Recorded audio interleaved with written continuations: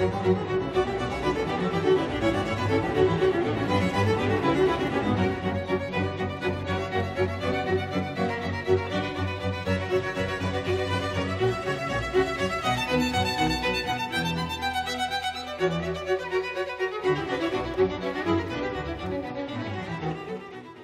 everyone, and welcome back to the show. I couldn't believe this gentleman was real. I mean, I was looking at his Wikipedia page and I saw his website, I saw his YouTube channel, and I said, this is an incredible story, an incredible musician, and someone very, very special. And I wanted to share him with you because I think he is someone who I think deserves way more attention, way more notice. And I hope that this interview, because I couldn't find another English interview. I mean, I guess they are, but I'm excited to be maybe the first like proper one, I think, here that people can see on YouTube. That would be really nice. So Professor Emile Naoumoff, he is a professor at Indiana University, but he is, you could say, the last disciple of the famed pedagogue Nadia Boulanger. And he is just really a tremendous person. Nadia Boulanger herself has said some incredible quotes that I just want to highlight. Some really amazing ones. Let's just start with one. Okay, this is a great quote. Where's this? Let me just bring up your website here so people can see. Get a load of this quote. The future of music, this is Nadia Boulanger, by the way, as I see it, as I always have. Plato was a genius. Stravinsky was a genius. Boulez is a genius.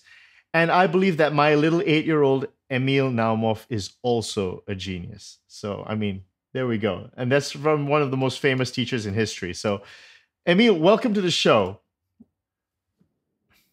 I'm very honored and very humbled, and as well as very touched by the reminiscence of these words of my teacher, while I hope that the rest of my life since her death, almost now more than 4 decades ago, doesn't prove her right because it's unreachable by sheer humility, but that I am a true hyphen between her aesthetics and my students who are my pride.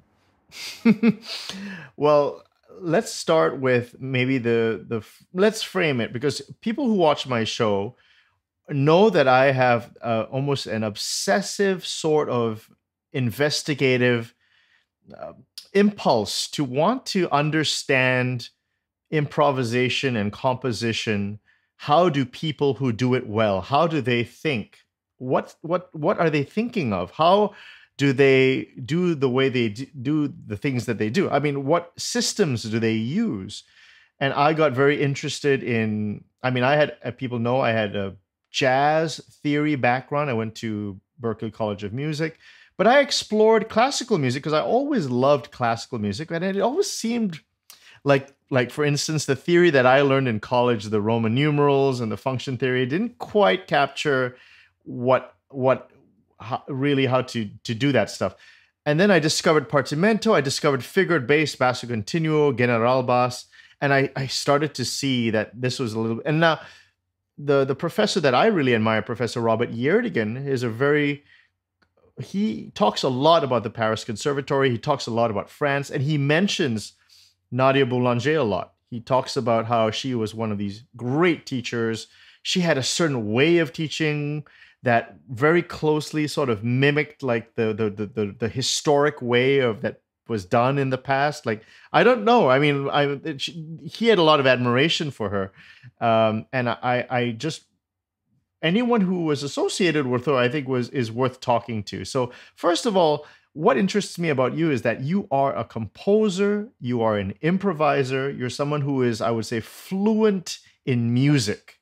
And it's very hard to find someone who is like that, fluent in music, not just playing it, understands it, can create it. And you have to see this man's YouTube channel. It's ridiculous. I mean, like, I think since we discussed coming on the show, you had already like recorded a couple of new improvisations. Just just you uploaded like a few, and it's like a tap. So like you're like a tap. If I turn it on, the music flows. It's unbelievable.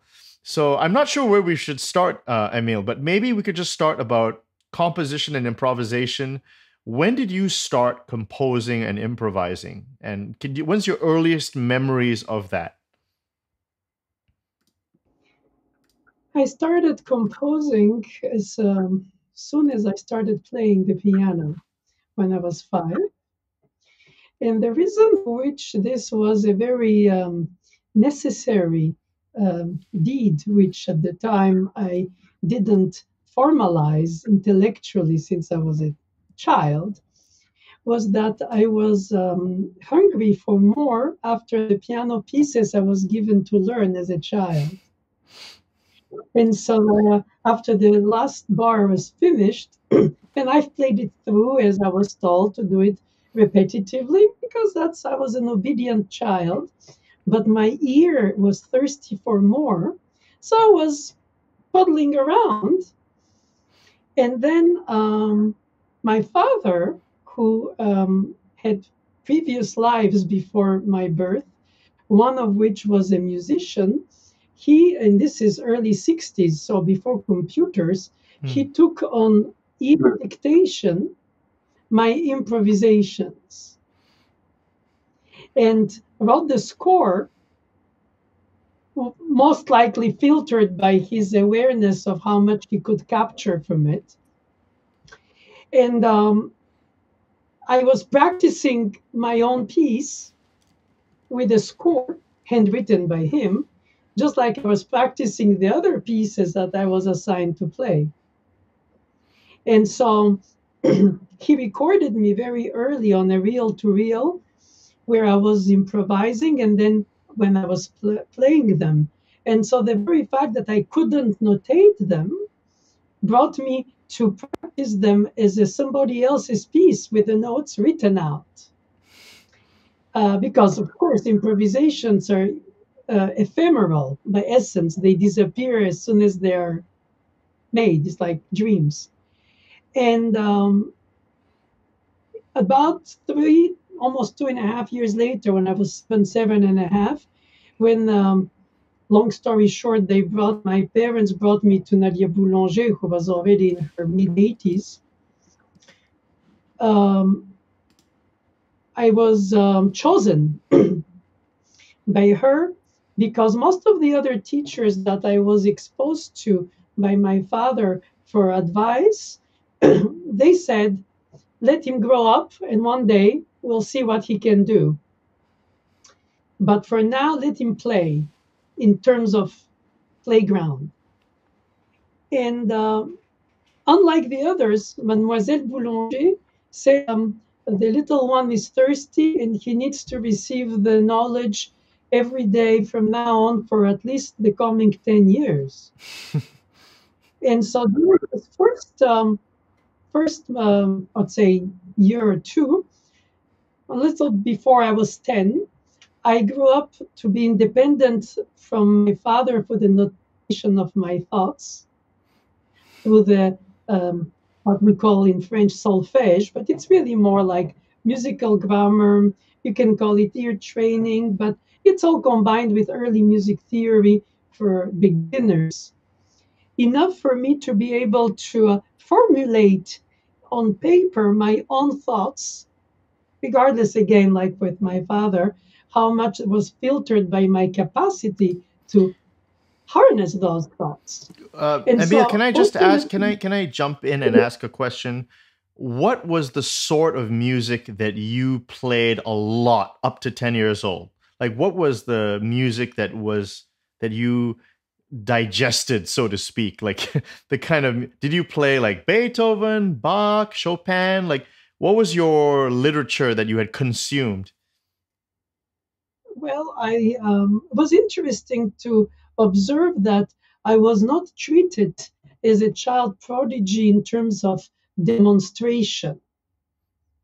And therefore, my repertoire was very much ground building with Bach simple pieces, Mozart simple pieces. Of course, nothing is simple, but in terms of, I Right. was not playing Rachmaninoff or any showy piece as a child, because both my parents and my teacher considered that I am not a child prodigy, I'm an early old child. Mm. In a way, I was taught seriously a lot of things that are taught to young adults in terms of the musical grammar. But Yes. all that was only because, in my case, and I don't want to generalize for others, I don't know. I know for myself, I always had this urge, need to express myself through the sounds. And the fact that I played Debussy or Chopin or Bach or Beethoven was wonderful landscapes or soundscapes, if you want. I didn't Mm. know those words then. And as I wanted to stay longer with some of them because I felt like the piece wasn't long enough, besides practicing it, I was, so it's not about imitating as it would be the case for some. I have had a chance to teach a child prodigy, Jean-Frédéric Neuburger, who is now a young adult in Paris, when he was 5 year old. And he was a musical sponge. If I gave him to sight read a piece by Chausson, then he would come up with a concerto next week for flute and piano with orchestra reduction in the style of Chausson.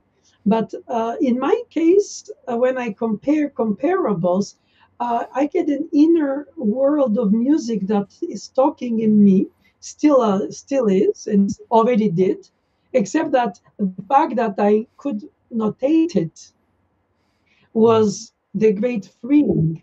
And so, because of my pianistic progress to play more difficult pieces, my compositional writing became also more complicated.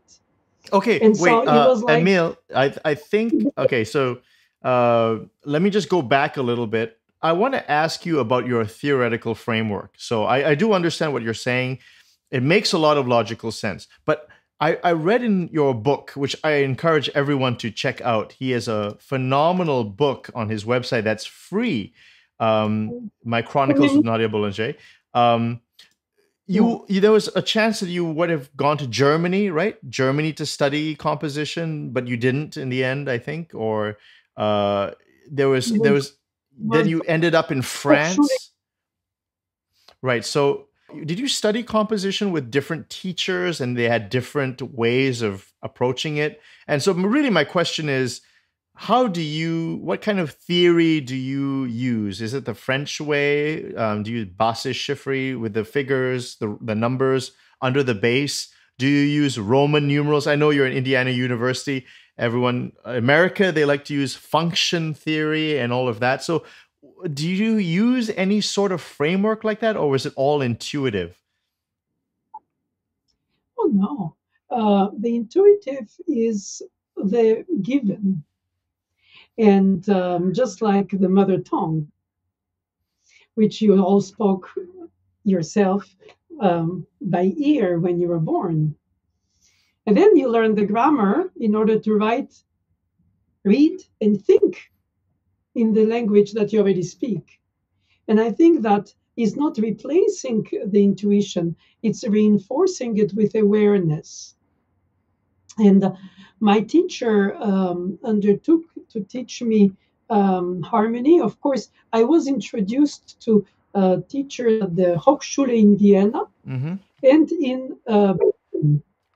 And as I was telling you earlier, my father received the answers of, it's okay, but let him grow up and come back to me later when he's 18. Mm. And the only teacher whom we consulted and who said, I want to teach him right away for 10 years daily was Mademoiselle Boulanger. Mm. And my parents trusted her, and I trusted what she was bringing to me, which was a beautiful combination of strictness in the harmonic sense of the rules, For instance, she was very good at teaching me harmony um, with a subtlety and not the rigidity, the forbidden rules that forbid you to do voice leading, that leads you to do parallelism like fifths or octaves. Mm-hmm. And she encouraged me to develop a thinking of voice leading with contrary motions. So rudimentary contrapoint and some level of keyboard and written harmony. That was, and I'll tell you how that was weakly shaped around the pattern fugue of the well-tempered clavier, a week. Copy by hand, saves, copy from memory in lesson, and then play from your own score with the gaps. And after several rounds of the 48 weeks, I ended up knowing the pieces, not as if I composed them, but understanding the flow of the follow-up of the voice leading. And so this desire of my teacher to encourage me to hear polyphonically layered, and not only vertically, where the two hands on the piano easily verticalize, as you mentioned, the figured basis. It was also about the beauty of the inner voices. And when it came to those rules that all students have to learn how to respect, the parallel fifths or parallel octaves or not dubbing the leading tone, she introduced, even when I was 7, immediately that dual concept of tolerated and forbidden. Mm-hmm. And I mean that because I was in parallel always composing, and I was composing parallel fifths.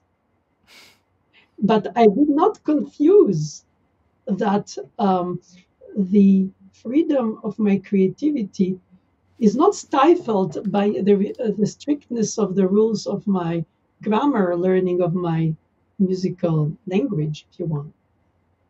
And stylistically, she was very eager for me to express myself in my compositions free of any rules. And so in the same 3-hour lesson, which I had quasi every day, I had a strict sense of the rules with the harmony, a strict sense of freedom with my composition, which I was presenting to her in progress. And then there was my favorite part of the lesson, the discovery of works that she prepared for each lesson for me to sight read and comment while I discovered them. That was a variety of styles in her presence. And all that with a well-tempered clavier weekly. And I must say that if I was not creative in my inner desire, I would have found this too tough. And the only reason I enjoyed it is because I felt like I could dig inside me what I could hear, but I couldn't formulate. And so she was asked if my music is, as a composer, like my concerto when I was 10, that was conducted by Menuhin, and I played the piano. If music is influenced by Bartok or Stravinsky, or she mentioned neither except Shostakovich, but not totally, she said. In fact, it's really herself. Now, that is very difficult to define because nobody writes music that comes of nowhere. Yeah. So we have subconscious or conscious awareness because, of course, when you're a child, you might do intuitively things that were done by others before you without you knowing it. And somebody who knows it says, oh, this reminds me of let's say, I don't know, Khachaturian, and I would say, I don't know who's Khachaturian when I was a child. Mm. So that doesn't exonerate you from searching for what it means to you, what you hear, the intervals, the direction of the line, the meaning of the phrasing. In other words, I was presenting while work in progress to her in my compositions, always finished sections. And so the question of yours about the improvisation, which was at the very start when I couldn't notate, when I could notate, and my teacher wanted me to elaborate the musical thoughts in order to take out the redundancies or whatever makes it unnecessary formally or stylistically or even in terms of the very writing. She discouraged me from continuing to improvise at that stage, Mm. roughly between 17 when she died at the age of 94. After which I developed a career as a concert pianist and did a lot of transcriptions because I felt the need to add some creative portion to the repertoire that it was not my own, but I did Firebird by Stravinsky, Romeo and Juliet by Tchaikovsky, because I love the Mussorgsky piano. pictures at an exhibition. You did your own Much transcription. later, that was a much later reverse engineering, since that was uh, well, anyway, the point of the story is that the transcription, the interpretation, the composition were three channels that I didn't confuse even when I grew up after her death. But the improvisation one was left aside because I was too busy learning repertoires, performing concerti, Mm. being a concert pianist, and enjoying it while composing very much.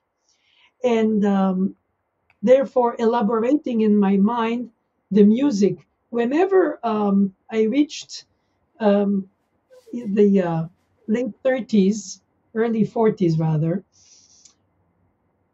I discovered the freeing feel of improvising without any stylistic or thematic or any boundary. It was more like I just let my mind flow, which is exactly what I do when I improvise. It wasn't an experiment or some kind of added know-how. It was just the expression of the spontaneity of the world of music that I hear in my head without to have to notate it. And I must say that in the last 15, almost 18 years now of doing that, my own compositions started becoming more fluid, inspired by the fluidity that comes from the improvisation. So you're saying the improvisation has had a very positive effect on your craft of composition. At least to me, yes, because what slows you down when you compose is notating. And so, what I developed as a craft from improvisation for the writing, which is independent from it, again, not confusing the genres, is that I am able to better accomplish the flow of the composition rather than being sectional or organized by a formal decision that was given to us by the centuries before us. And there is something which is very beautiful about improvising is that you start, which I think is beautiful allegory of life.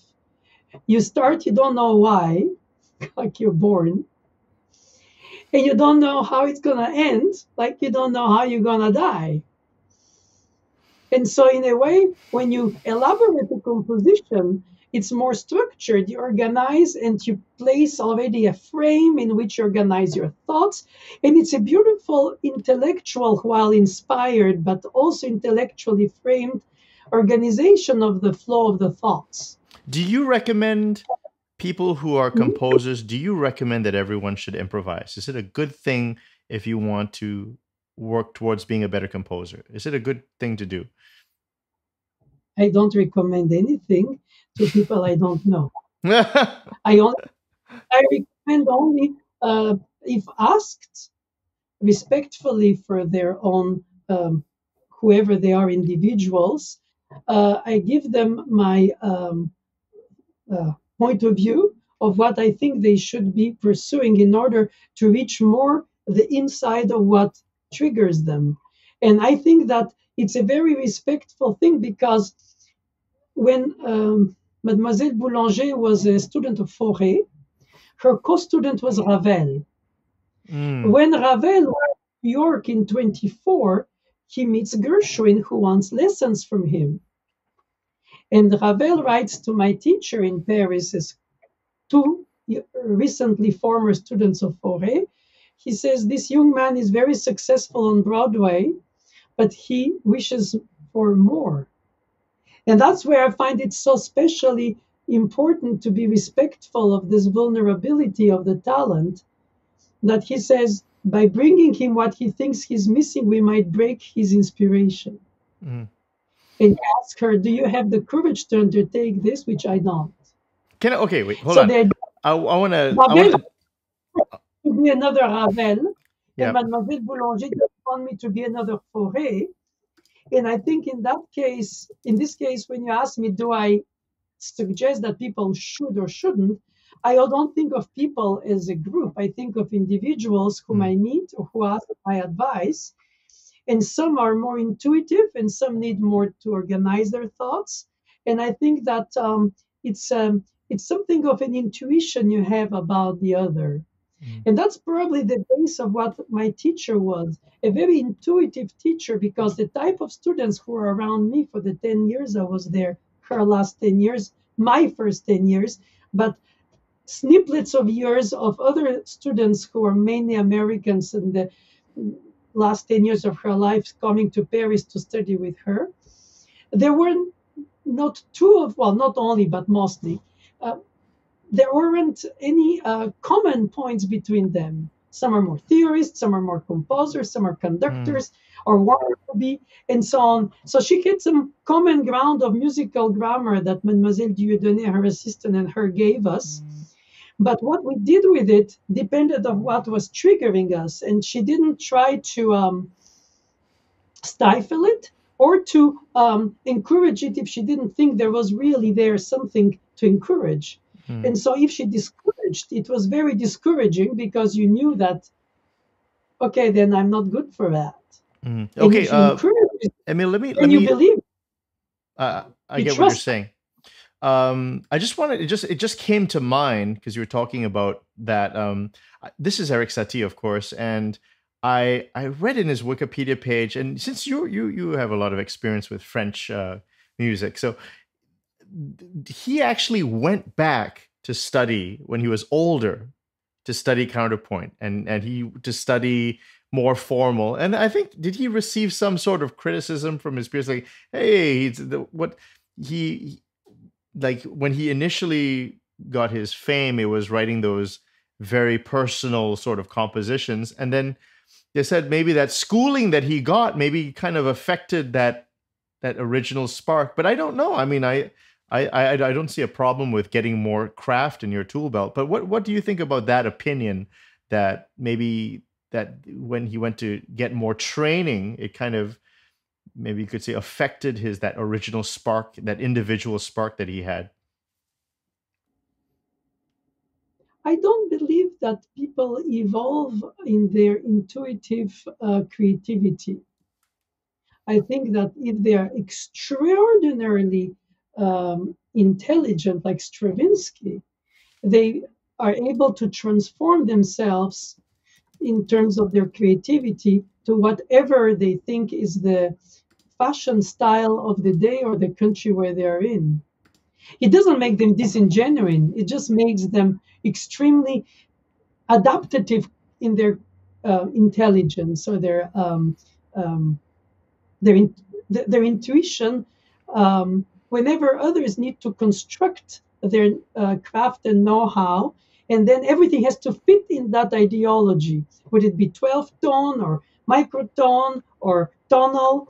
As if the language defines the essence. When my teacher considered that the essence defines, at least the inspiration, defines the form that it will take or the style which it will express itself in. And that's why I find that she was not the teacher of a doctrine in music. Mm. She uh, had very strong admiration for Stravinsky's neoclassical period. She was Fauré's child, like when she was a last pupil.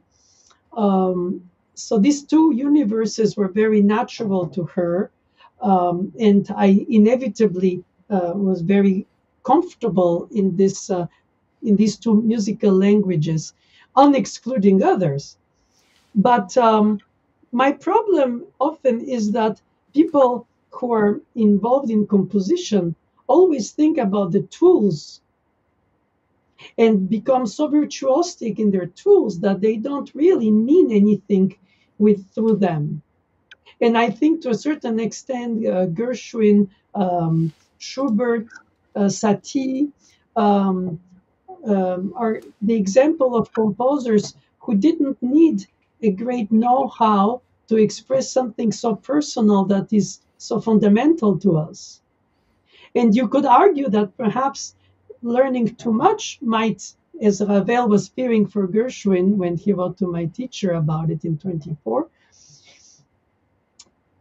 might dry out his creativity. And you could argue that jazz can be a gimmick, neoclassical a gimmick. Everything can be a gimmick because it can satisfy an intellectual construction of the mind.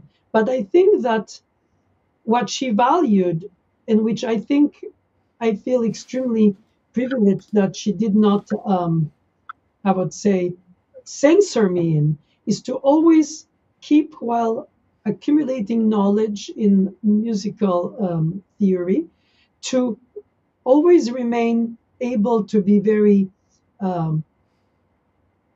free in my creativity. That's easy to say, difficult to do, because the more you know about other composers, the least you dare write your own, because then you think, oh, that's already been done. What's the point for me to do it again? And that's why I find it so sad when many composers or budding composers abandon composing, because people keep telling them your music reminds me of this or that. And then after a point, they say, well, it's all done, so I have nothing else to do. I give up, or then I'll go into a system that will be my own, that nobody else will understand really, unless they learn my language. Like I invent a language to write my novel because I don't want to write it in a language that others can read it. So that's the whole point of my teacher's. Wasn't it Stravinsky? Somebody said that there's still a lot of music left to be written in C major. So somebody said that. I don't remember who it said. Maybe it was Stravinsky. I'm not sure. In my case, it was Jean Francais who told me that. And it was specifically because he was living around the IRCAM in the 4th arrondissement in Paris. And I would visit him after his dinner. He used to take a walk around his apartment building, which passed in front of IRCAM. And I used to ask him, aren't you troubled, Maître, that music is going in such an atonal directions? Because he was still writing at 80, very tonal. And he told me that sentence that you attribute to Stravinsky, possibly that Stravinsky taught him, perhaps. Regardless, it's sort of common wisdom. He said, there's will be always room for somebody to write something that will be new within, let's say, a C major tonality. In other words, the banal obvious. And the problem here, I'm wanting to share with you and your followers is that between being genuine and banal, people are afraid and they shut off themselves. Who's deciding if it is genuine or reminiscent of somebody else? And even if it were, why would it be less important? Because I discovered with age that the creative flame comes as it does between the innate and the learned. And you cannot erase what you've discovered, nor should you stifle what you feel or hear innerly. Therefore, even if reminding you of somebody else's work, there is always a branch of, at some point of the musical development of the thought, where you say, okay, that reminds me of, but not fully. And that's why it's so striking to observe when you analyze music of composers. She was very encouraging me to do Brahms, Ravel, Chopin, all the composers we discover. We learn about their gimmicks. Okay, Brahms goes with parallel sixths, and Chopin uses a lot of chromaticism on the way down. And to give an example, Ravel uses a modal tonality. So you can imitate them when you learn some of their specificities, but you can never define them only by that. In fact, you recognize them by that, but you cannot define them by that. And so even if today or tomorrow, rather, artificial intelligence will be able to come up with some pastiche of some composer because the computer will put the things together, and you'll have a synthetic piece of a given style, it will never be what beautifully comes into one's own inner world, which is contradictory. You hear something and you know it's not right, you don't know why. And when you think it's right, the next note after the one before, you write it down or you memorize it and you say, that's it. And then you try to organize the next notes. And so it seems to me like instead of searching what most of the 20th century got lost into post-tonalism, is not to escape. That's putting it lightly. The world is not about escaping tonalism. It's about inhabiting it with your own personality. And that's why nobody told Rachmaninoff, it's about time that you give up writing like Chopin. Oh, that is such a great topic. And this is a great topic. You brought up a really huge topic that, I mean, there is indeed, I think, an enormous pressure if you are a young composition student to push the boundaries, to do something weird, unlistenable. Nobody's going to listen to it. I mean, let's just be honest. I mean, I'm not a big fan of all of this kind of serialistic music, atonal music. I just don't like it. But, I mean, how do we tackle this topic? It's a huge topic, right? Let me just bring up one thing. I was thinking about this thought today. I want you to react to it. Pierre Boulez, your teacher said it. He was a genius. And I think he was... And I'm a Catholic. I think he was given gifts by God that were like I think he was natural, like you. I think given incredible gifts, and how you use those gifts, I think, is just is a distinction. There's a distinction there. So you can actually be a genius, but I heard his the atonal what's it, the second piano sonata. Now, not something I would listen to for fun. I mean, but I can recognize that a genius could create something like this. But again, it's like I can think of an analogy with philosophy. There's Hegel and Aquinas, and both of them are geniuses. I don't agree with anything about Hegel, and I pretty much agree more with Aquinas. But I can understand the distinction that they're both geniuses. And I wonder, Emile, I would love. You're a very eloquent person. Let's talk about this age in the 21st century. I mean, a lot of young, talented, clearly young, the future geniuses. Is it a mistake if we push them into this post-tonal world when there is, like you were talking about, is there more music to be written in C major? think that by essence, creators hear what others don't. And therefore, if it's reminiscent of something else, then people frame them. And if that is the case, then the case is closed. But what happens is that you don't choose when you appear in the history of life solution. So if you and I met in the 12th century in Flanders, or we meet in another place in Asia in the 23rd century, of course, our perception, awareness contextually of the music of the past or the music of the time is very different. Until almost the beginning of the 20th century, all the music that was played, written for church or non-church purposes, was the music of the time. There was very little knowledge and awareness of the music of their own past.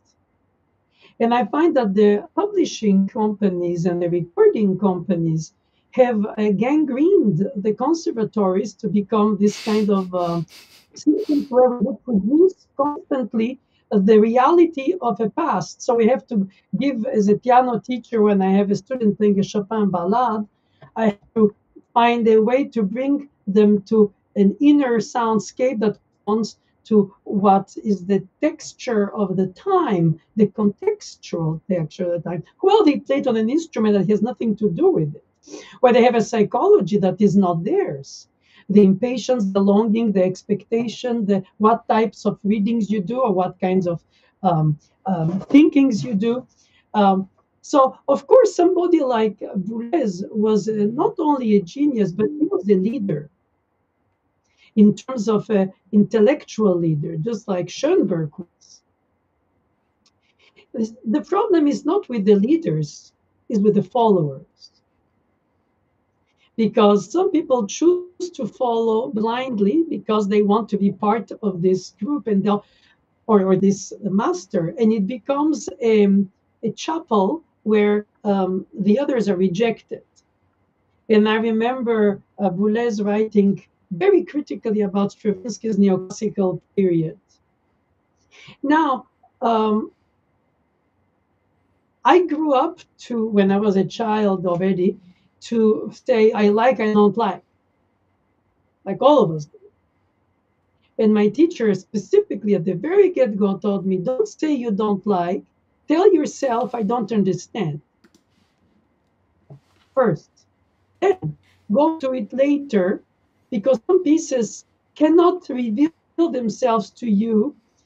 The awareness that you have to receive is basically like develop your antennas to reach other things. The problem with the post-tonal music is that it's very often a system that justifies itself by the language, not by the essence. And so for those composers who write post-tonal language, genuinely, I think is wrong, regardless if you are listening to it and you're lost. But the major problem is that if you hear a music that is tonally constructed, then it refers you to everything you have heard before. So then, as Mademoiselle Boulanger would say, the bad music of the past was at least boring at most. Today, it's unlistenable. So in order to what was her opinion on post-tonal music? What did she think of it? What she thought about it is that very few are genuinely inspired by it. And most of it is used by people who have little to say or nothing to say in music, who use idiom or that know-how in order to exist, but without a substance. Because if you use the common language, you'll see that they're empty. But when they complicate the things intellectually, then you're so flabbergasted because you don't know what it is or means. Therefore, you give up. So I would say that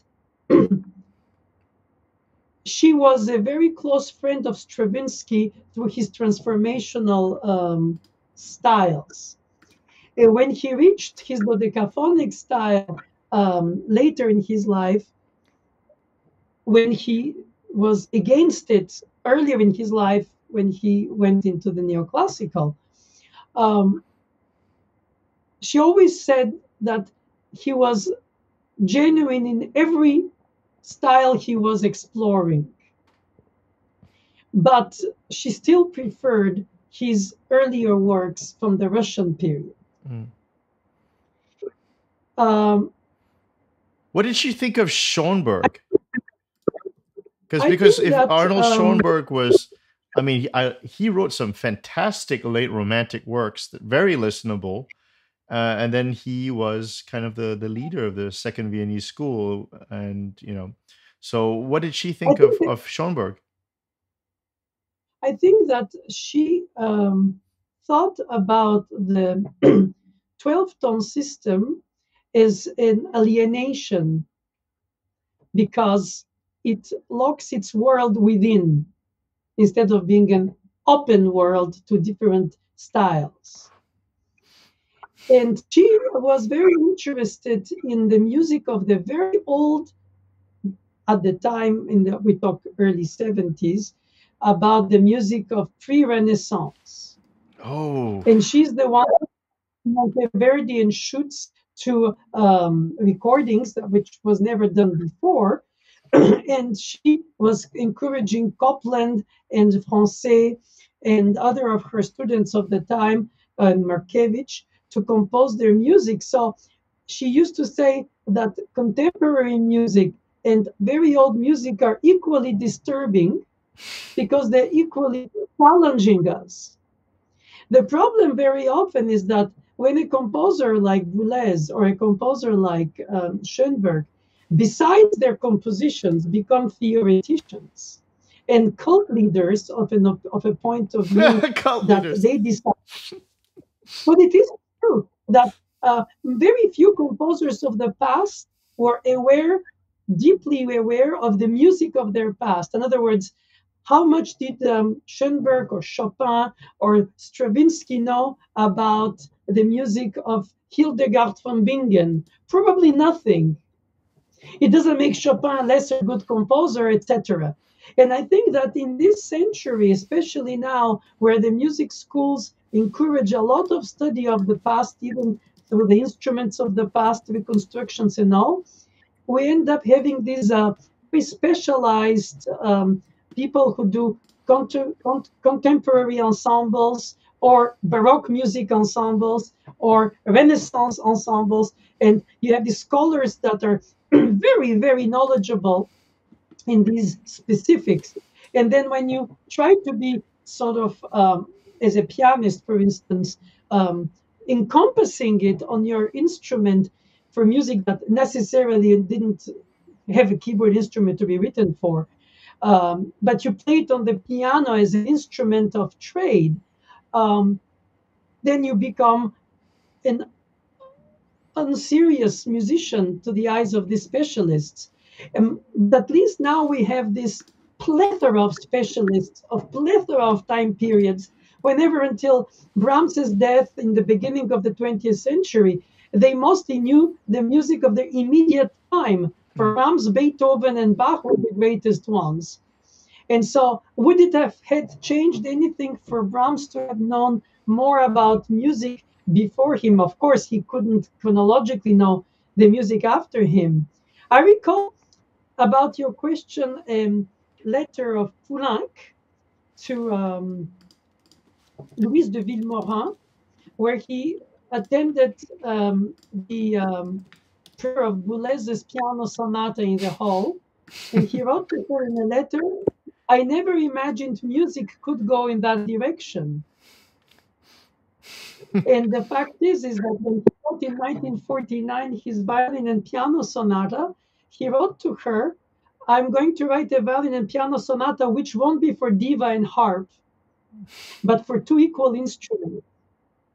And so I was thinking, there is always a need for a composer to state something against something else, either because I am against neoclassicism and I am Boulez, or I'm against dodecaphonic music and I want to write only tonal music like Jean-François did until his death in 97, very old. You could argue that all these people were stubborn because some of them were aware that music had gone in different branches, but it didn't let them develop it in that direction, as I mentioned earlier about Rachmaninoff. And so when you listen to their music today, or you study their music today, or you write about their music today, of course, chronologically, you place them somewhere in time and in space, obviously. But ultimately, you listen to the Greek concerto for what it is, and the Rachmaninoff concerto for what it is, and you don't compare what was written at the same time, because then you get lost and you think, so was Brahms more old-fashioned, writing his last intermezzi at the end of the 20th century, or Debussy more modernistic, writing at the same years his early Image to be the 1897 one? And so you can say, oh, the one was avant-garde, the other one was old-guard. That's not true. I don't think that one should think like that. And my teacher always taught me to discover, rediscover, sometimes go back to some things I thought I don't like. And it takes a lifetime. And some don't come up, and some become more meaningful to you because you have different venues to enter in their music worlds. Basically, it seems to me like the tonal system was a common language, and the post-tonal system is a language for each composer. And so in order to world of a given composer and to appreciate all what he or she comes up with, you have to learn their language. So you cannot read a novel in translation because it makes no sense. Therefore, you have to learn the language of the novel you're going to read.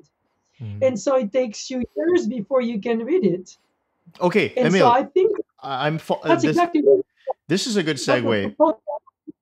This is a good segue now. So I wanted to talk about something a little bit more pedestrian, actually. Here's an anecdote I want you to react to. So I interviewed Professor Robert Yerdigan, and he talked about an advanced music theory seminar where they took a piece by Rachmaninoff, and they were unable to come to an agreement on where to place a Roman numeral for analysis. And I was thinking to myself, look, if this advanced seminar with PhDs, the brightest of the brightest, right, can't agree on how to analyze the music, what hope is there for a person who's maybe a first-year harmony student, or maybe someone who's so confused? And so at a lower level, much lower level, most people, when they play classical music, have no idea what's going on. It sounds pretty and we play it. It's nice. We're not even talking about like advanced composition and, form and all of this. And like, I often feel like if I could just listen to a piece and really grasp the essence of it at a basic level, I would be very happy. But I feel like it's getting harder I feel like, what's your perspective of this? And maybe you could give your teacher's insight. And is there things that she didn't like in analysis? Because analysis is not just one thing. Yes, there is the common period, but there are like many ways to analyze something. And theorists are arguing all the time. Schenker, Riemann, there's the Paris Conservatory, there's the Germans, there's a lot. So what is your perspective on that? I think that it ultimately doesn't matter.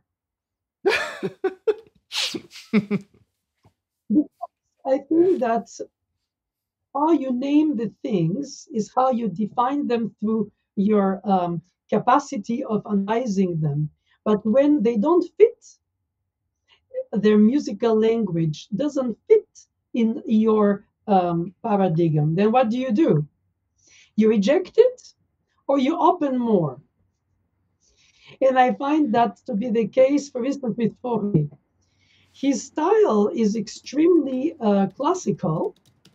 His language is very modern, in the sense that he doesn't search for a climax in a musical phrase to justify its expression. And then you have these harmonies, which are ambivalent because they can be at the same time in both keys, but you don't know in which one they will go if they do. And so when you do the Roman analysis, then you're at a loss because you have to analyze the harmonization melodically. I like to say that to piano students when they play Chopin. The right foot pedal holds the sounds. The left hand of Chopin plays the harmonization, would it be arpeggio or whatever pattern. But then it blurs the melody and you don't have two keyboards. Therefore, the right foot pedal is harmonized pedal that brings the harmony to exist and to hold the sounds you cannot all grasp with the same hand. But then the melody gets blurred. And if the melody is clear, then you lack a bass note or you lack a harmony.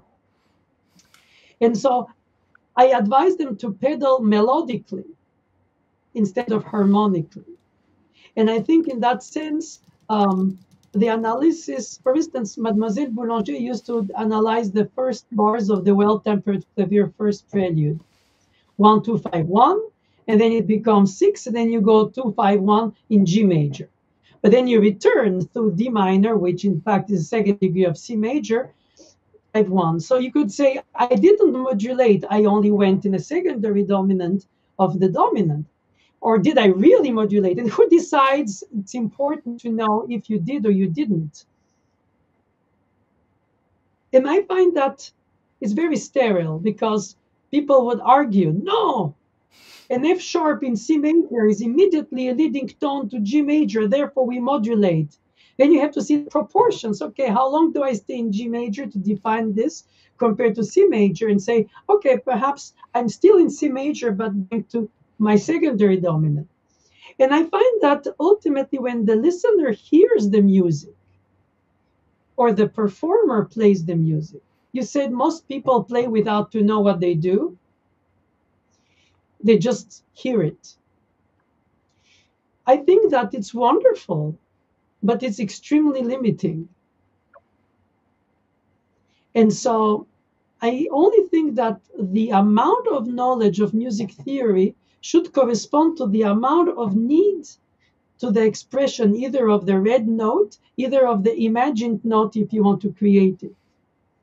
And I think that if you want to create it, then you learn, of course, you mentioned the harmonic learning of music.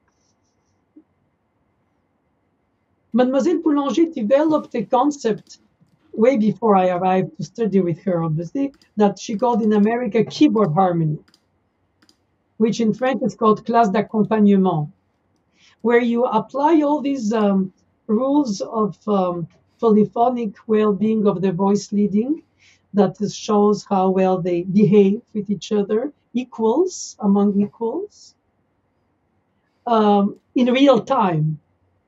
And very often when you do the continuo, people just pluck chords that correspond to the harmonization without any voice or leading meaning in between.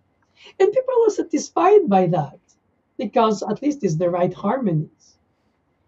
And so if you can do that in real time and think the voice leading in layered polyphony, and in real time, that's what I do when I improvise polyphonically. Of course, you can develop more your thoughts when you write because you have the time to think. But the real time of the flow of events is very special. And I think that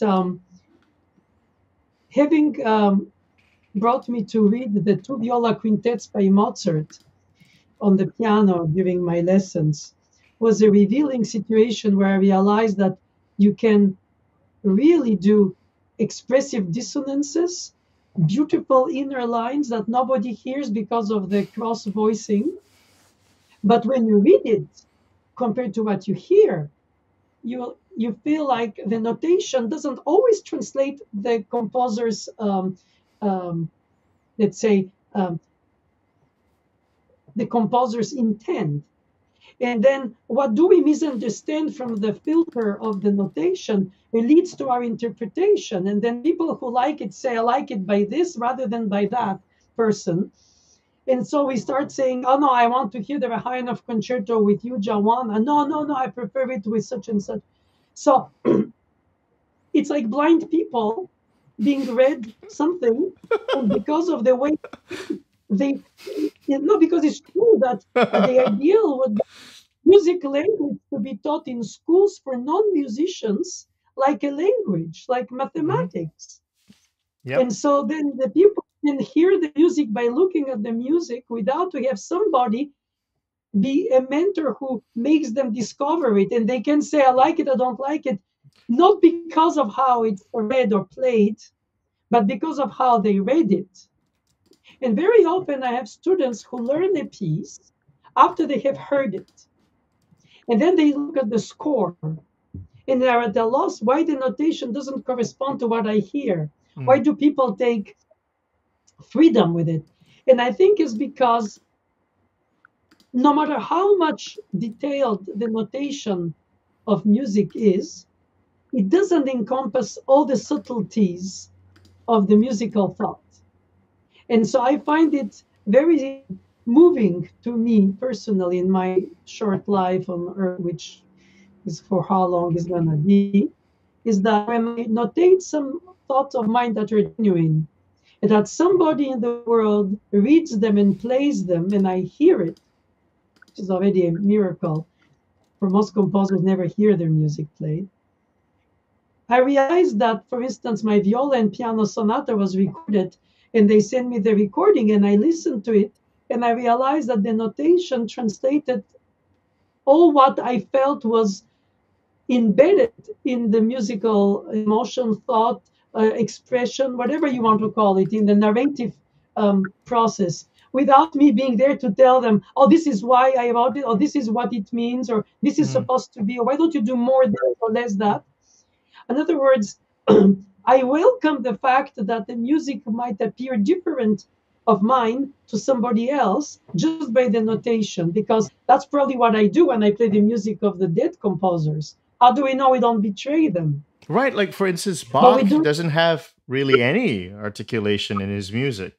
I mean, you so in that sense, like we can't really check with him, like are we playing it correctly? So I, I mean, people have done a lot of musicological research, but like again, it's the you only have notes there. Can compare his type of design of the patterns to violin pieces where he did put the bowings. Mm. And so you can do it now too by saying, oh, this is how they did with the bowings of the time. They slurred three and untied one, like ta ta ta ta ta ta ta ta. But on the modern piano, you can do ta ha ha ha ha ha ha. And who's to say he wouldn't have liked it if he had it? In other words, contextually replacing it in its time, it can give us the information of how it was imagined. But since we played outside of the context of the ears and of the instruments for some of us and of the understanding, then by essence we betrayed with love because we do it with conviction, inspiration. And I think that ultimately, if musicians can read music like they can read a book if they know the language without to have somebody reading it to them, then they can be more critical about the interpretation and say, why do you do rubato there when Chopin doesn't call for it there? And you can say, yes, but I feel it. Right. And then you have to argument it to explain it. And when students ask me about it, I used to be for the last 3 decades in my early, very analytical interpretation, argumentation. Mm. And then in the last years, I must say that I directly say the composer told me. And that brings a beautiful moment of fun and lightness in the exchange between the student and me, because they realize that that's not possible. Yeah. But I still think that most who spend their life with a given musical language of a given composer, we end up by being familiar, like in a familiar place where we like to be, which is not our birthplace, it's not our culture or our knowledge, but it's something we grew to appreciate. Right. Right. And so we end up conversing with the composer's thoughts while we play it ourselves, that let's teach it. And so we change mind even while we evolve in our lives and say, why did I do too much rubato? Now I should do less, or the opposite. In other words, I'm very deeply convinced that if we only played music of today, of course I could say something to people who play my music, but I am much more intrigued and incredibly blessed when people play my music the way it means to them that didn't mean to me. Right. Just like any child means a lot to their parent, but when they meet a significant other, then the parent says to the significant other of the child, you don't know the child as well as me because I saw him or her grow up. And so I can say the same about the composition. I saw the piece as a baby, it was born with me. Who are to tell me that that's not the right tempo, etc.? Yeah. So Emile, we were talking about, see, the hour just flew by. The hour just flew by. No. I wish you have to come back on again. But maybe we should end off with I have maybe 2 questions that I want to end off with. This has been fantastic. I really appreciate that you're on. It's been really an honor for me. I want to talk about, okay, first of all, you talked about realizing harmony. It was this is Paul Vidal's basses. And is this something like you were talking about, Nadia Boulanger, using something like this to realize harmony on the spot? Is that something what you were talking about? Well, obviously.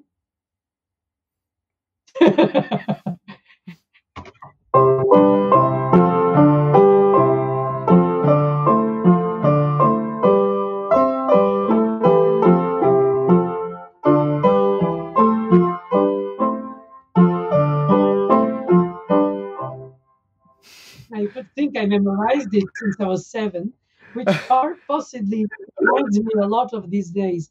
But the point of the story is wait a second. Hold on a second. Wait a minute. Wait.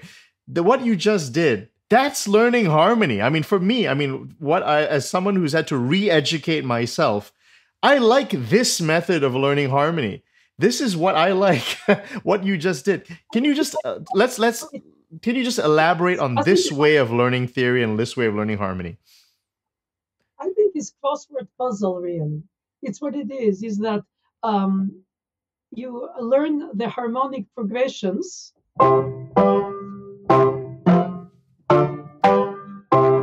Involves parallelism, right?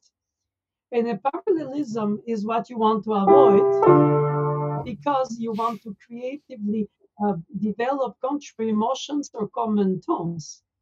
Yep. And so then you start thinking of dispositions. What if I start instead of, or how can I get to the next punctuation arrival?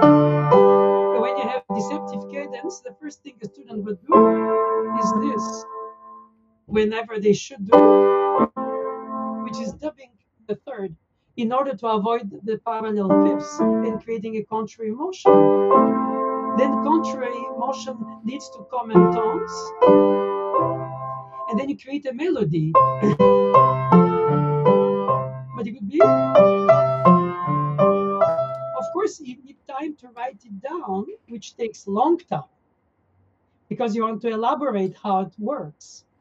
But unfortunately, for most people, most people cannot do this.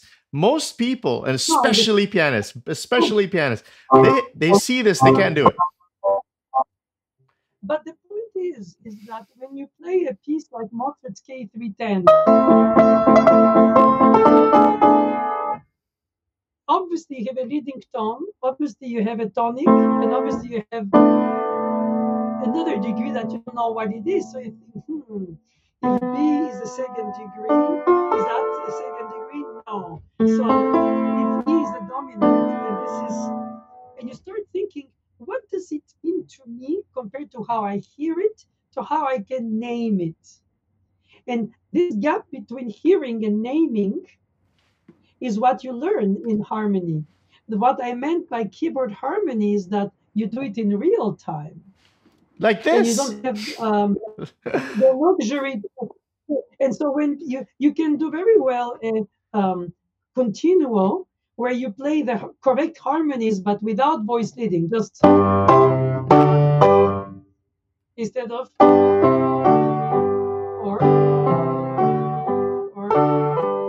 So you start hearing the tenor part, the alto part, the soprano part, and how they move and who goes where in terms of the best organized voice leading.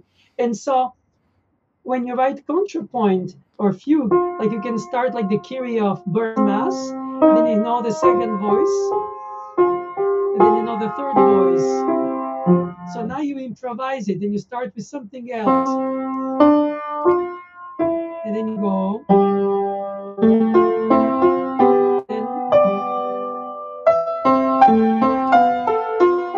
And then you start thinking in real time, how do I move these voices so that they can be agreeable to each other while provoking each other with dissonances and consonances, tensions and releases. And then, of course, it reaches immediately a point of a style. It's modal, it's tonal, it's chromatic, it's this or that. And I think that what's very important for a musician as a performer is to hear the inner voices, even when they play the pieces where there are no fugue per se, to hear the polyphony in everything. And I think that that's something that you train your ear for, and then it becomes a second nature. Ultimately, the challenge of a piano teacher, as I am, is to bring the students' hearing, reading awareness of the style of the notation to the level of the hearing of the composer. Of course, that seems like unattainable. If I play a Bach fugue, that means I have to be able to write a fugue in order to play a Bach fugue. Now, not everybody does that, but the fact is that when you study how to write a fugue, you learn the rules and you try to fit, and you realize that Bach never used all the rules correctly. He broke a lot of rules for the beauty of the voice leading. But that before you know, you don't, because you assume he's Bach, he writes the great. So he knows the rules. In fact, he knows in order to bend them, which brings me to what I was telling you, that she told me the rules are there to forbid, but you have to also tolerate them in order to free yourself from them. In other words, those ties that you're given are to learn why they are there. And once you untie your hands, then you have to deal with that freedom. The same way with the organization of the musical thoughts, the organization of the musical creativity or the musical interpretation. Try to understand beyond the next note that is written on the score, what it would have been if he didn't go there. So if he did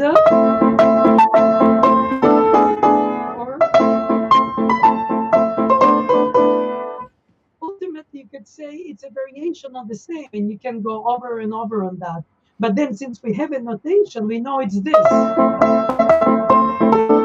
So then we value the repeated notes because it's a sense of desperation with the mother's death when he composed this sonata, perhaps, or perhaps we assume it, but it could have been melodic. We might have said, oh, it's a beautiful piece too. Ultimately, the composer chooses, and we have to justify it for our own point of view of understanding. So I think that the harmonic lessons, or the lessons in harmony, bring you to try to closer to the DNA of the thought process of the composer, that you try to guess why it didn't go that way and why it went there. And if you don't know why, you try to assume it and you go, yeah, it's better. Not only because it is, but because it's not better is right, obviously. But you could say, I love it when students misread a note and they come at the lesson and I have to disclose it. And I know that they feel very upset because they liked it for a week the way they played it. And all of a sudden they have to play what is written because the score says it. And they misguessed it by intuition, but they didn't misread it per se. Of course, ultimately they did. And so I encourage them by telling them he could have done or she could have done that, but in this case, you misguessed wrong. And so better than to say, how come you don't read the right notes and play them? Because as you said earlier, people play notes without to understand where they go or how they are organized. I think that to be only aware of it doesn't help you play better, and to play only by ear doesn't make you play more musical. Mm. I think it's an individual combination that has to be brought for each individual student's desire to combine. I have a student like Francesco Tristano, who already as a child was very creative in jazz and classical and house music and in so many things. And he plays Frescobaldi as well as his own compositions. And then you have other students who are only playing the piece written by, you know, I don't impose on them to be creative or not to be creative or how to be creative, or I try to help them express themselves in what I sense is their yearning, but individually. Okay, wait a second. So, Emile, I want to just, this is the second and the final question, which I think relates to this, which is you teach the piano, and you are, just from the last 10 minutes, you are an incredible teacher. And you really, I think, really, the way you managed to condense all of that information into one digestible bite was really remarkable. I really appreciated that. I want to get your opinion on something. I'm not a fan of the modern classical culture. I don't really like piano competitions. I really wish, like, if there was a piano competition, I would like that they improvised something at the competition. Yeah, let's see your improvised fugue, or let's see your composition, or let's have a sight reading contest. Like, it's just a lot of things you could actually do in a competition that would be creative and actually really fun. Instead, it's just playing the same piece very fast with no mistakes. I just want to get back to the culture that really rewarded creativity and rewarded. I feel like we don't have that anymore. I feel like if we're doing that, we're fighting against the current. And that's what I get this sense. And I always feel like for young pianists, there's this pressure to prove yourself in some sort of competition. And I know this is controversial. People like their fast. They like playing fast. I actually like slow playing. As I get older, when I was young, I liked fast. But as I get older, I actually can hear the music better. Even some of these like Chopin war horses, I actually think the music's better slower because I can actually appreciate the composition better. But I mean, what's your take on the culture, competitions? Just this young pianists have, you yourself, your teacher Nadia Boulanger saw you as just an incredible creative person. You became a concert pianist, and you had a very solid career, wonderful career concertizing. But how do you think that this is sustainable, and this sort of culture? I wish more people were like you, improvising, composing. The piano, the player composer of yesteryear. I think that the recording and publishing industries at the beginning of the 20th century changed the teaching industry. And the competitions are like beauty pageants, where you define canon of that is desirable, and everybody tries to match it in order to look the most alike possible, and then therefore meet the most jury members' agreement, so the lowest denominator, which is to play clean, as if that defines the playing. So the problem is that if you, as you mentioned, one should have competitions in creativity, you wouldn't have many entrance candidates. Because, no one can do it. Because even if when they were, let's say, intuitively young and ready to develop these qualities in them, if they had, whoever had that calling, it was stifled by being told, don't lose your time with this, learn this, pass this jury exam. And so that's how we get to the point where we have this industrial quantity of production of performers who, in order to be classified, which is meaningless, but is done because there's no objectivity in subjective opinions. That somebody is number one and number two, etc. At some point, at some place. And then what happens then is that when they start a career, if they have opportunity to perform because of that winning, which is the purpose of winning the competition for performers, is that then the audiences don't care if they were second, first, or third prize. They go to hear somebody who tells them a storytelling that is so charismatic that they want just to be told a story, like a bedtime story when you're a child. The same thing happens there. And all of a sudden, they're faced with this robotic playing, which was the key to get the chance to play for the audience. And then the managements receive feedback from the organizers of the concert saying, your pianist was very boring for our audience. But it's because that's what the music industry wants to. And if you have somebody or some people who are very original, very open to every musical style, and who are not, like they would say, jack of all trades, master of none, of course, they don't fit in that pageant's ideology. You have to have a certain way to be part of that group, among which there will be an elite.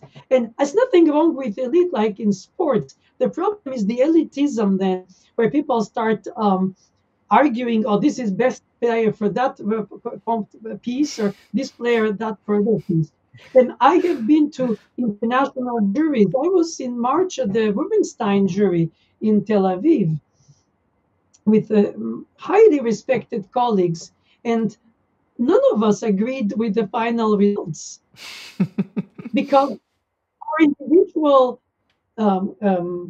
tastes come up with different opinions. And that is why we are a group of musicians who agree to disagree. And ultimately, the people who will play concerts because of this competition will then discover while they develop their career what it is to contact audience, how the charisma with the playing the piece for an audience is another level of communication and connection than playing it for people who know the piece, like the jury members. Because inevitably, the purpose of a performer, in the case of a pianist, is to play a piece that people know or don't, but want to discover or rediscover. Whenever you play it in front of a jury, you play for people who know the piece, who already have a very clear concept of the piece, and who most likely won't like the way you approach it. Because you cannot convince all these people very intricate things that are personal. And so I think it's important to have a mentality, which I carry since my teaching of Mademoiselle Boulanger, with my childhood already with her, which is I prepare to love. I'm expecting to be convinced by alterity. In other words, I don't expect them to think, understand, and play the piece like I do. I want to be convinced by a student, by a competitor, by anybody. I don't go to a lesson with an idea that I'm going to, no matter what they do, I'm going to just deliver my system and say, do like me. I rather discover what it means to them. And I can say, this is, you should think about differently, but the piece goes there, and how do you go there? And so I try to bring them to their own realization of what it means to tell their own narration telling of the same piece. And the problem very often, as you mentioned with the competitions, is that they standardize a lot of that. And the publishing companies and the recording companies make it very standardized. And if somebody tries to be different, it's going to appear at worst or at best being irrelevant or completely crazy or untaught. Like, who plays like this? Or it's not supposed to be like that. And you hear so many people say that. And to certain extent, eccentricity can be also the case of somebody's opinion. When Gould played the Brahms concerto with metered trills conducted by Bernstein, Bernstein told the audience he's against the approach, but he's the guest soloist. So this is already taking the responsibility to accept the alterity. And the problem when you're teaching very often is that it's easier to say, play like me, and I don't have to explain why. And then when you go to competitions, you want to hear who will most or best translate the musical charisma of the piece or the narrative drive of the piece beyond the notes. You know, It's that unfortunate that people who Emile, win don't always. I was just thinking that there's this pressure that if you're working with a young pianist and you're, you know, their careers in front of them. And I just, you know, if I were a fly on the wall, I was just thinking, here's a great musician, incredible musician, Emile Naoumoff. And he has so much to share, but the culture has sort of, you know, I mean, there's a culture that all teachers who could, like, for instance, how would Nadia Boulanger exist in this world right now? Like, she would obviously reject this world, I think. Right? What do you, like, what would she have to do with this sort of industrial complex of this factory of just, you know, mechanized, you know, that just churns out. Yeah, I understand. When you cannot change the system, then get out of the system, right? Yeah. I strictly believe that I was in a privileged situation while on much pressure as a child to study so intensely with somebody so knowledgeable and so old, and keep the taste of it without to be, let's say, shut down in my own creativity or something. And so if I want to translate that intensity, that time that it takes to grow the musicianship rather than just demonstrate it in concerts right away, cannot be applied fully with each student. But I still believe that the concepts of it in the inner world that you help them develop for themselves is the true respect for them. And if they'll do it partially or later, when you meet them at 20 or at 30 in their life development as an artist, they may say, oh, I wish I learned that earlier, or I wish I developed that this way. No regrets. It's about giving the opportunity to encourage and be very strict, but at the same time, always be capable of being surprised about the human brain that is able to process a lot of things even later. And the problem is that the system of the competition ends the opportunity for this lottery around the early 30 age. Yeah, And it's so then terrible. what do you do I after? wish, Emile, that when I was a kid, I wish I met you, you know, instead of like this, the whole, I was, you know, I just remember, like, I know what it's like. There's this pressure that just pushes you into this direction. I wish I had a teacher like you. I mean, that would have changed my whole life. I'm more interested in learning composition, improvising, being fluent. As I said at the beginning of the interview, I think you're someone who's fluent in music. And I want to end off with this quote. I think it's incredible. So we started off with a quote. I think there's a couple of quotes I just want to read that I think are really great. This is your teacher talking in 1972, talking about you. A child with the most striking gifts, a miraculous ear, great intelligence, great love for music, enthusiasm, and desire to learn. A little bit incredible to meet such a child. Okay, that's one. Wait, I've got another one. 1979. This is her talking about you. He is only 14, and he has already written many works which have been performed successfully. Moreover, he possesses the joie de vivre, the conscience to struggle, as well as having a charming nature. And maybe this is the most, I think, the most emotionally powerful. And I mean, this is really powerful. This is 1 month before she passes away. She writes in a last letter to you, she says, I don't want to leave without having said goodbye. I have too many things to tell you that you already know. I don't say them to elicit gratitude because I know that you understand what I have done for you. But please realize that you have given me more than I have given you with all my tender affection. I mean, I want to cry when I read that. That's incredible. I mean, that is such a beautiful thing, a bond with clearly a teacher, one of the most famous teachers, with a student that she cherished. And Emile, I think I want to end on that note. I think you are. Please come back again. It has been an incredible conversation. I think, yeah. I mean, people, please, everyone, check out his channel. I mean, he's just a monster musician in the best way. And My, 11,000. You want to just end off? You want to talk about your channel and just talk about things that people can contact you and how they can get in touch with you, even maybe for lessons or something. Just talk a little bit. Let me just bring up the channel, and of course his incredible website as well. Go ahead. I'm very grateful to you to have given me the opportunity through your very deep and meaningful questions, which are reflecting your intellect, um, to speak about things which are very difficult to define. And I appreciate you taking the time to do so for the people who watch you and read you. And I hope that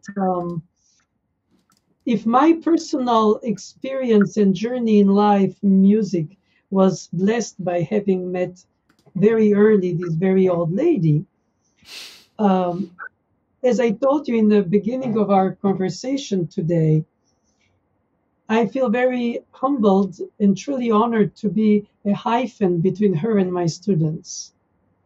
And I feel like if I can apply, as I do, my best to intuitively reach when they ask me to what is the core of what means to them to be a musician and how to reach it for this or that uh, aspect of music making, I think it's a tribute to my teacher through me because I'll never be her and nobody will be the me that I was then.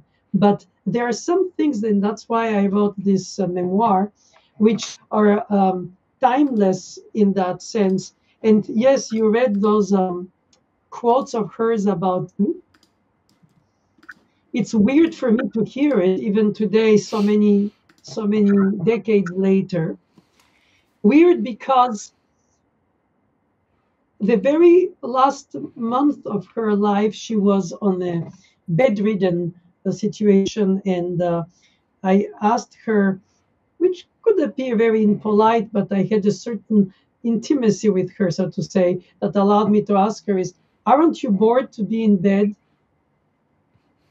And she told me, "I'm training my brain from falling apart by solfeging in my head um, the fugues of the well-tempered clavier voice by voice, speaking, not even singing." And I was holding her hand while she was there lying, and she was starting a fugue like do, re, mi, fa, sol, fa, mi, la, re, sol, la, sol, fa, mi, and I would go sol, la, si, do, re, do, si, mi, la, re, mi, re, do, si. And somehow, unexpectedly, I realized that it was a very, nowadays I think of it as a very moving moment. At the time, it was just what it was, which is to speak the voices of the fugues of Bach with my teacher in the silence of her to be deathbed room. I find it very refreshing because I think that she showed me that I should be always very humble with music and musicians. And I thought she who knew everybody before me of the greatest, she was very respectful of me, who was a big promise at the time. And I find that to be respectful of another student is also to be respectful of their difference and for their what they're yearning. So that's why I hope that I am a successful hyphen for them. You are. And I thank you for having me. You are really a treat. The great Professor Emile Naoumoff, everyone. Thank you very much. I'll talk to you soon. Bye bye. Thank you and all the best.